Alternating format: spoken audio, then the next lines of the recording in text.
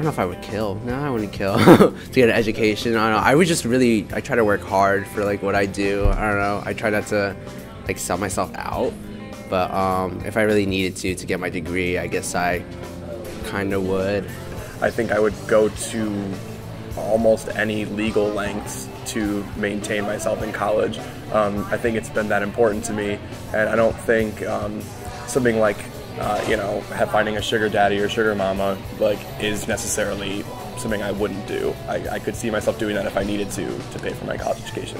I would actually think pretty much outside the box. I could do anything from maybe doing crowdfunding for like making a bunch of YouTube videos, start a business, or like try to do something that will help supplement that.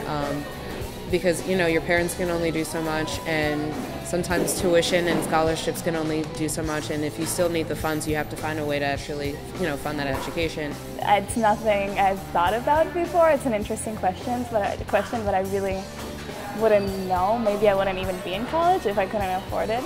Yeah, I guess anything that ethically didn't jive with me, I'd probably stay away from. I'd work really hard in high school if I knew that I wasn't going to be able to have financial funding, and try to get a ride somewhere and also go somewhere that wasn't that expensive.